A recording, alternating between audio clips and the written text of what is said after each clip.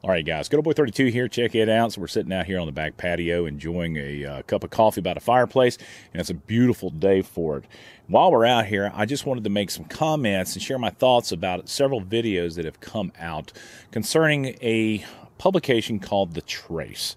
Now, if you're not familiar about The Trace, what they are is they're an anti-gun group in the guise of they're doing and investigating gun violence in America. You know what you should do? Go to Southside Chicago. Investigate that. Okay? Let me know what your thoughts are.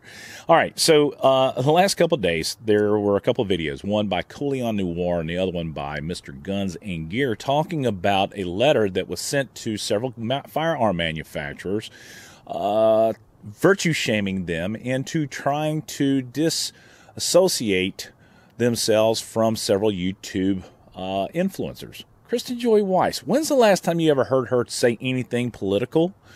Such, I don't know that Such ever does anything political. I know Coolion Noir does. I know that Guns and Gear really doesn't touch on it.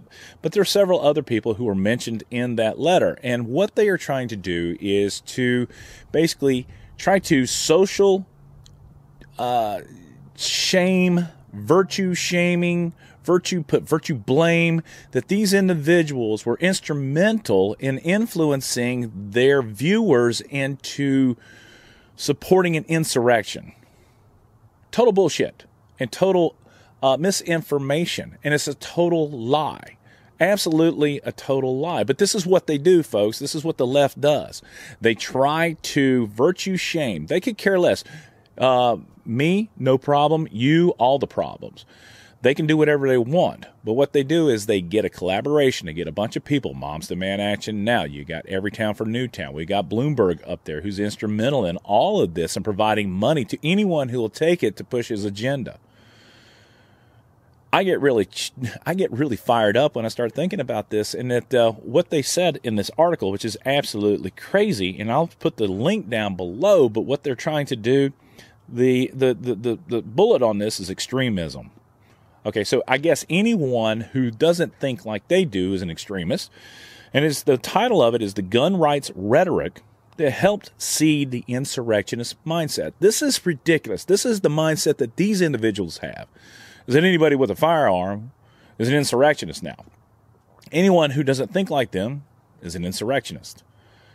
Social shaming, virtue shaming companies into dropping their association with several people because these individuals have this anti-gun group has labeled people who have nothing to do with insurrection. They have nothing to do with talking political.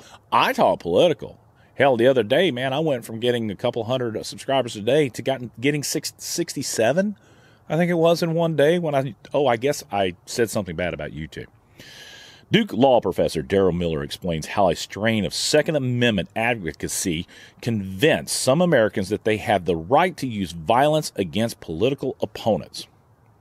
I want to see numbers. I want to see people's names. I want to know exactly who they're referring to when they're talking about Second Amendment supporters supporting an insurrection. To be honest with you, the mainstream media, the left, they're the ones who have labeled this thing as an insurrection. A bunch of people stormed the Capitol building talking about using their firearms, showing up with firearms at the Capitol building. It's scary. Mob of hundreds of ardent Trump supporters breached the nation's Capitol on January 6th to halt the certification of electoral votes from November's election and keep the president in power. Is that what they thought?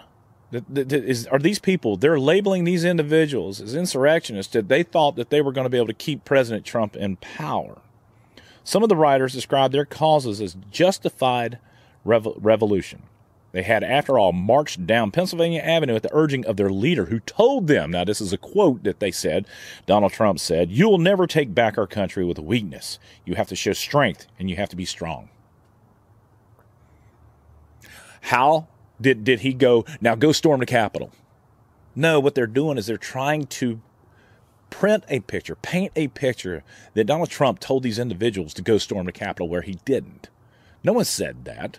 These individuals acted on their own, and as of right now, there are several other individuals who have actually been associated with Black Lives Matter or Antifa. What are those guys doing at that rally? Just this morning, somebody got arrested trying to make their way into the Capitol complex with 500 rounds of ammo. Crazy.